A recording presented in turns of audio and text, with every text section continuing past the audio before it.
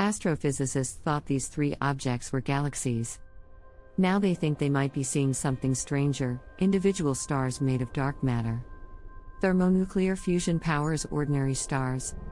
But dark matter stars shine because the dark matter particles collide and annihilate themselves. So dark matter stars aren't dark. A single star can be 10 billion times brighter than our Sun. Okay. So what is dark matter? We don't really know. There's evidence it exists, as in the dark matter halo thought to surround our home galaxy, the Milky Way. Scientists believe dark matter makes up a substantial fraction of the cosmos. Ordinary matter, like Earth and all we know, might make up less than 5%.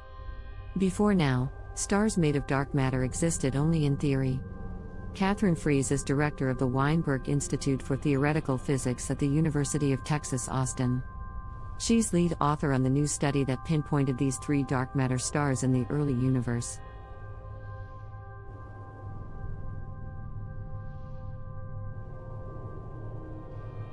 These astrophysicists will now use the Webb Space Telescope to probe the mystery of dark matter stars.